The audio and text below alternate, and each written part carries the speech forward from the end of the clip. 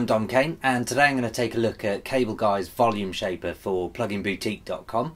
It's a handy little tool for things like sidechain effects, but it can be used for all sorts of creative things too. So let's take a look and I'll show you what it can do. I'll go through the more common sidechain technique in a moment, but I wanted to start off by showing you how this tool can also become a really creative one by automating wave shapes on extended sounds. So I've set up some chords here and they sound like this.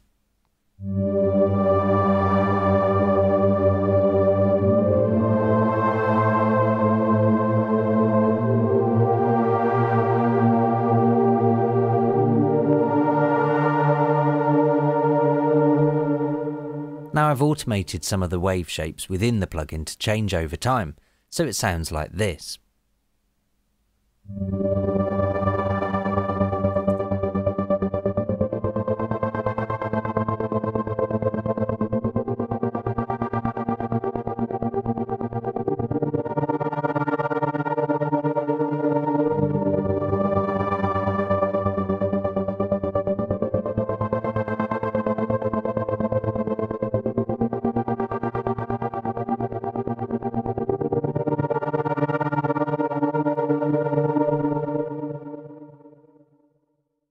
So I've set up the start of a production session here with some drums and a bass line, and at the end of each 8-bar phrase I've taken the drums out like this.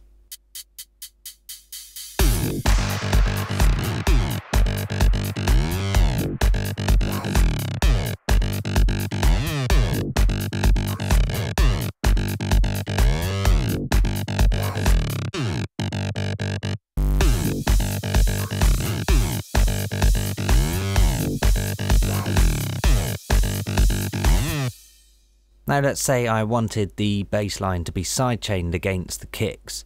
Well, in this case, at the end of each 8-bar phrase, there aren't any kicks available to sidechain, so that's where the volume shaper comes in handy.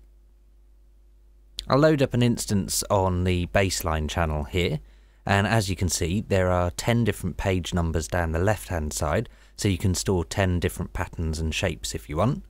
And then on the right-hand side is the LFO unit, where you can select which pattern or page is being used in the LFO. So let's load up page 9 and set the LFO to page 9 too here. Now if I play a bit of the bass line soloed, you can see the waveform as a graphic on the VST like this.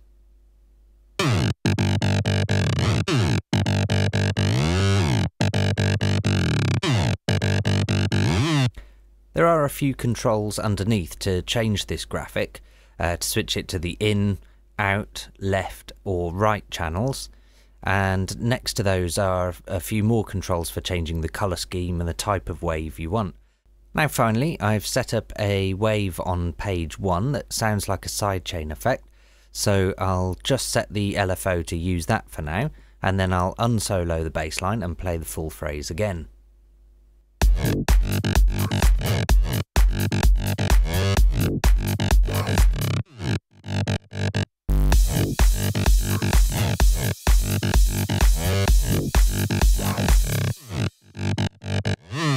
As you can hear, even though the kicks stop at the end of the 8-bar phrase, the sidechain carries on regardless.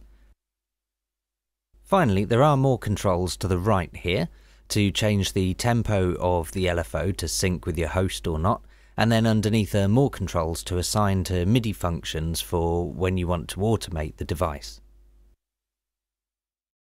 So that's the basics of Volume Shaper from Cableguys. It's a great little tool for producers and it's available for Mac and PC via pluginboutique.com now. Cheers, see you soon.